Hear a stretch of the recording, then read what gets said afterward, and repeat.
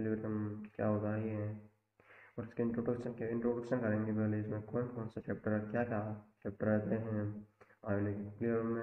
आप सोचिए की तैयारी के लिए कर सकते हो और b.sc वाले भी कर सकते हैं, क्योंकि इसमें थोड़ा मिलता जुलता ही होता है।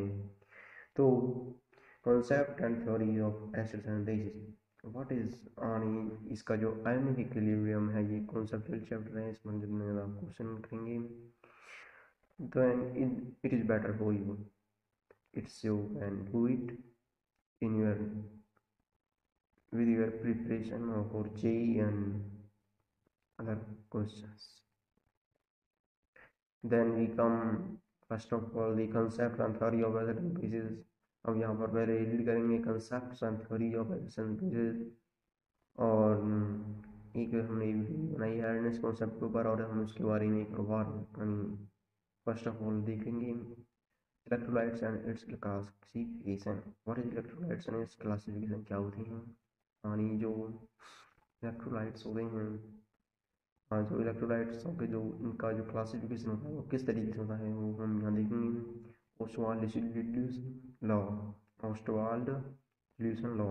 तो ये ऑस्टवाल्ड डिल्यूशन लॉ क्या होता है इसके बारे में भी हम यहाँ पर पढ़ेंगे। तो उससे अगले आता है कॉमन आयन इफेक्ट।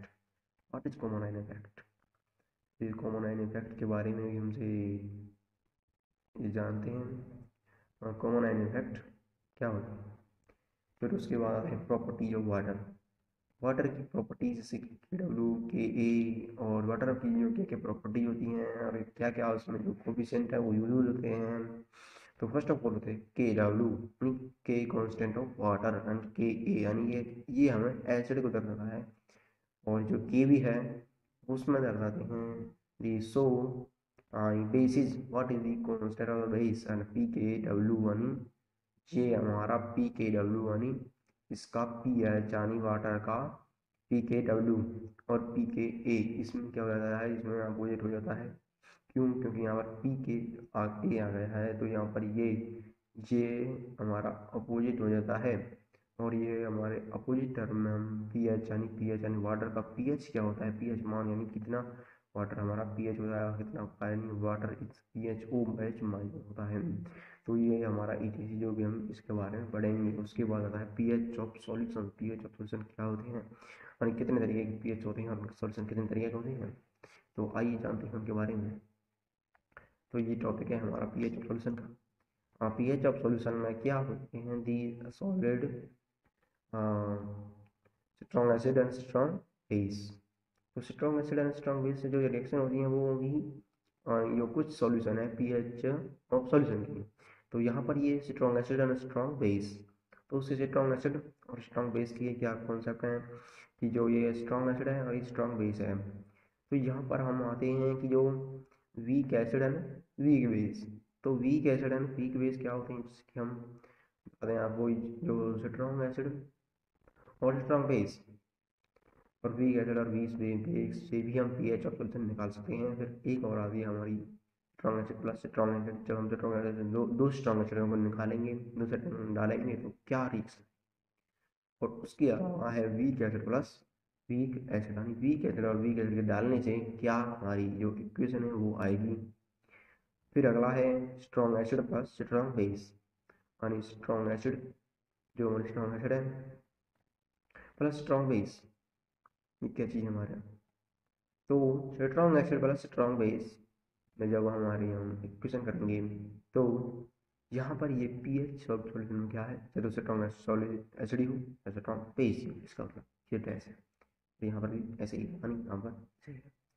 तो अब आगे चलते हैं एसिड प्लस बेस का। तो यहाँ पर जो यहाँ पर क्या हो जाता है, जो यहाँ पर हम आते हैं तो इसका कहने का मतलब ये है कि set that acid plus base at least one week.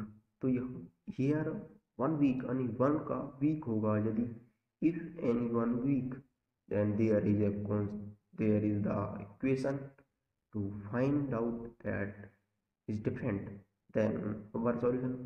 What is our solution?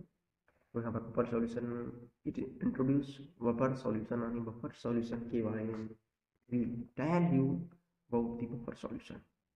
then फिर salt hydrolysis, So, and what is salt hydrolysis, and which is why is and salt hydrolysis in when we done, and what is condition here we tell. और फिर theory of indicators, तो हम आ जाते हैं theory of indicators. And जो indicator होते हैं ये यूज होते हैं वो आयोनिक इक्विलिब्रियम में। और यहाँ पर हम जो थ्योरी ऑफ इंडिकेटर के बाद इस चैप्टर को आप पढ़ेंगे, तो ये अब इसकी नेक्स्ट वीडियो हम डालेंगे अपने। और तो दोस्तों ऐसे ही हमारे चैनल पर बने रहिए और हमारे चैनल को बेल आइकन और सब्सक्राइब जरूर कीजिए। Thank you.